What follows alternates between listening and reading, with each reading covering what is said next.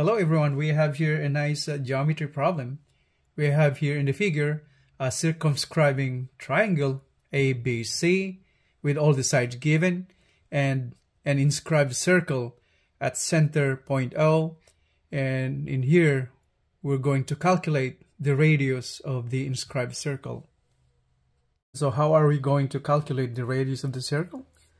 So first we have to isolate half of the triangle, the left hand side. Since if you notice, this is an isosceles triangle, and after taking half of the side of the isosceles triangle, we're going to calculate angle A, and we call this angle alpha. So in here we're taking half of the isosceles triangle, or half of the figure by the way. So we're dropping a line from B to this point of tangency. So this is the line that goes through the center of the circle, and we call this center of the segment AC or side AC as point D. So we have here half of the figure, the left half side of the figure, and this is 10 inches. And here, since it's cut in half, so this is half of the base, that is 6. So this is 6 inches.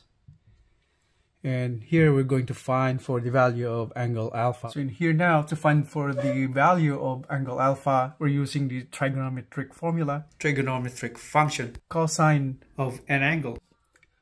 Cosine of angle alpha is equal to the base divided by hypotenuse. So that is 6 divided by 10. Angle alpha is equal to arc cosine of 6 divided by 10. So alpha is equal to 53.13 degrees. Going back to our original illustration, to find for the radius or to calculate the radius of the inscribed circle is we have to consider this tangent point right here and the whole figure on this left side of the circle. Since we have two tangent points over here, the circumference is tangent to segment AB, and the circumference is tangent to the side of the circle also is tangent to side AC. So this is 90 degrees and this is 90 degrees also. And so this segment and this segment are congruent. That is according to two tangent theorem, which says if two tangent segments are drawn to one circle from the same external point, then these segments are congruent. So this means these two segments right here are equal length. And this means also if these segments are of the same length, then angle alpha, if we project a line from point A to point O, that segment would be a bisector of this angle. So we can have another triangle form out of this, taking half of this area right here. So we'll be having a new triangle in here and taking half of this angle alpha over here, and this line segment right here will be bisecting angle alpha. And we're taking this point right here also as designating as point E. So we're putting it as point E. Since we're gonna take this out, this whole triangle over here, and so we can calculate the value of R. So we can calculate half of angle alpha over here, since we already have calculated angle alpha. That is 53.13. So this new triangle will have angle alpha divided by 2, or half of that angle. On the second figure that we have over here now, we have just isolated this portion of that, the whole illustration on up above. This is point E now. This is point E. And if you notice, this is the radius of the circle. And in here, half of this angle alpha now is equal to half of 53.13 degrees. So that will be 26.565 degrees. So this is now 26.565 degrees. So we can isolate this new triangle over here now. We have here 90 degrees. so we can solve the value of the radius of the circle.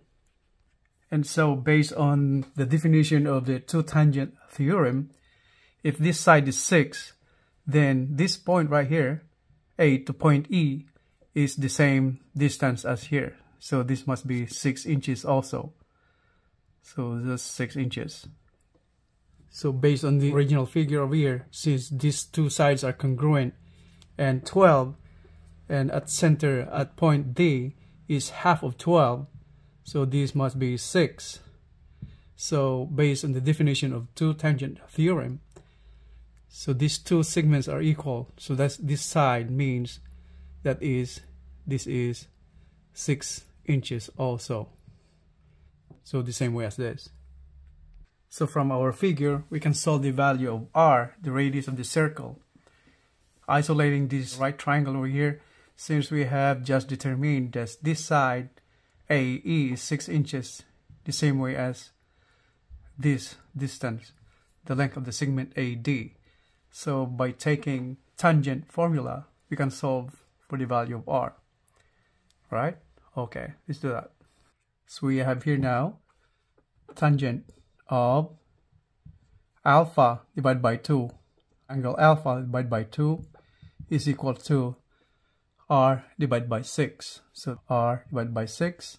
Alpha divided by 2 is 26.565. So that is tangent of 26.565 degrees is equal to radius divided by 6. Here, taking the value of r is equal to 6 times tangent of 26.565 degrees. Taking the value of r now is equal to 6 times tangent of 26.565 degrees. That is 2.999. And this is equal to 3. So r, therefore, is 3 inches. Our final answer.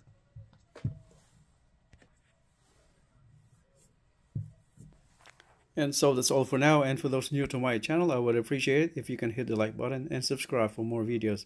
Thank you for watching. Have a great day, everyone. Bye.